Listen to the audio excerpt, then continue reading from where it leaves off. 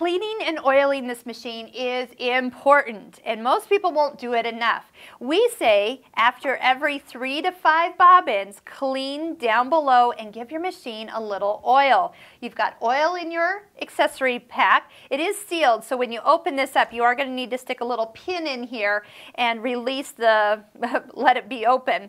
But first thing we're going to do, right now the machine is threaded, and I'm going to teach you something that will help keep the top part of your machine clean from lint. You notice there's a lot of lint that will gather up down at your foot.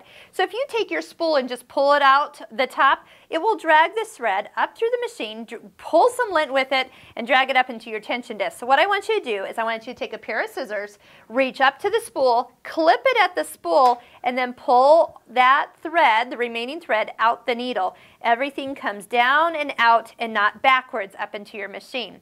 We're going to take the bobbin case out, remove the bobbin, that way, just so in that way we can make sure everything's as it should be. Get a hold of your screwdriver. We're going to remove the needle more just so we don't stab ourselves, and probably to change, put a new needle in after you've done the cleaning.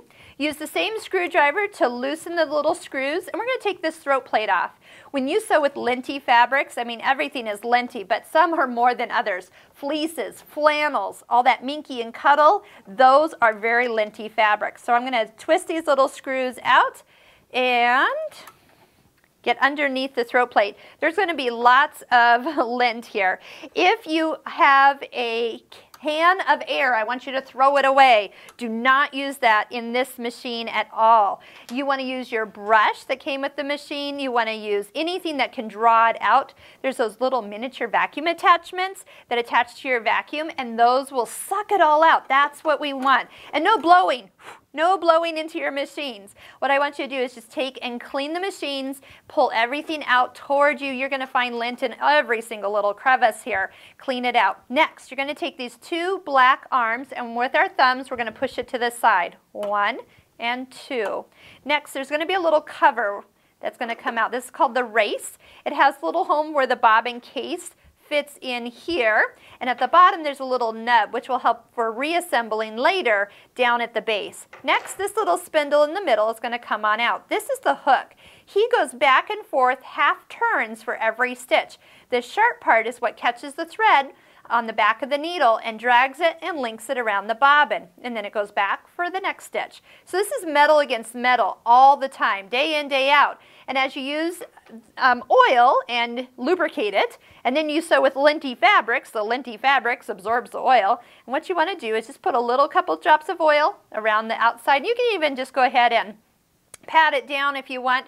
That just kind of keeps everything where it needs to go. Now to put it back in, you're going to notice there's a hook at the bottom. There's actually kind of a half moon in here. This is the other half of the moon. Take a time or two to kind of get that, but when it goes in, it doesn't really click, but there's only one place it fits in. Once it's in, it'll just kind of stay and hold. It's nice and smooth on the outside when they really fit nicely together. Then the race can go on top. We'll line up the nub, and I just kind of slide that in there, and it will fit in only one place. When it's correctly positioned, the black little hands will come back towards us and hold everything in place. You can even do a little turning to see if that is correct. And even once we get everything reassembled, take a piece of fabric and do a little sewing that is not on your project fabric, because there's going to be a little oil that will come up with the needle, and we definitely don't want that yellowing your fabric or thread. It will for about a couple sewing lengths on your fabric, but it will come out after 2 or 3 passes. So give yourself time to do that. I'm going to just get these screws back together.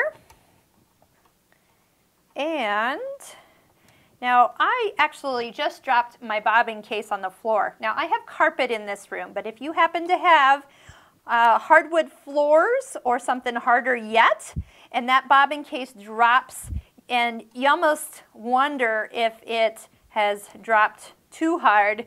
Bobbin cases can get out of round, so if you ever have an issue, just check and make sure nothing has bent by it dropping down. So there is benefits for carpet. That is my preference. I'm a carpet girl, and it keeps my toes warm, especially winter time. Some of you know I'm in South Dakota, and yes, we have winters here. So I put in a new needle. I'm going to bring that all the way up to the top. I'm going to go find where my bobbin case rolled off to. We'll put our bobbin back in. We're going to make sure it goes clockwise, so we can see the holes spinning clockwise. Bring the thread down through the groove, down through the little arm here, and holding with our left index finger, we can go ahead and put that right on back in. And we'll go ahead and thread the machine, sew a little bit on our chest fabric to make sure that everything is running. We got everything reassembled correctly, and that we can sew out any of the oil that might have gotten on our thread. Little needle threader, those are wonderful. Also, by using the needle threader after you put a bobbin in, make sure that you have, helps you know that you have put the needle all the way to the highest position.